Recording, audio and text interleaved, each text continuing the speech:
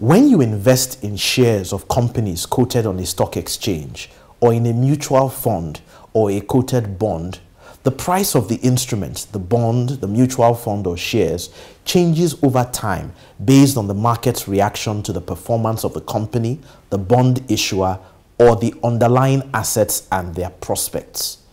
This means that the prices of these instruments may remain stable, go up, or go down.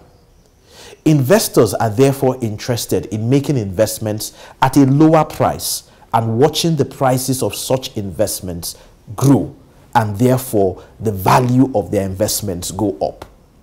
Capital appreciation or diminution, the opposite, is the difference between the price at which an instrument is sold today and the price at which you purchased it before. When it is a positive difference, it is a price appreciation. And when it is a negative difference, it is a diminution in value.